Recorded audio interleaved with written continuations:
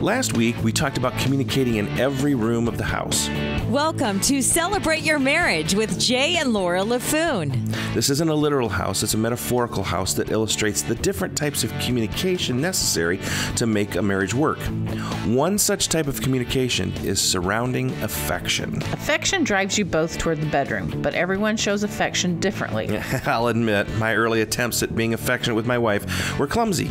I was just clueless. Laura was gracious, and I learned to be affectionate in ways that she appreciated. Communicate to each other about affection, about what you desire and what you enjoy and what you don't. We're not necessarily talking about intimacy here. Affection is what draws you toward each other, what expresses desire for each other. Make sure that you're speaking each other's love language and communicating about affection. That affection you share will draw you both towards deeper intimacy. For more ways to celebrate your marriage, go to jayandlaura.com.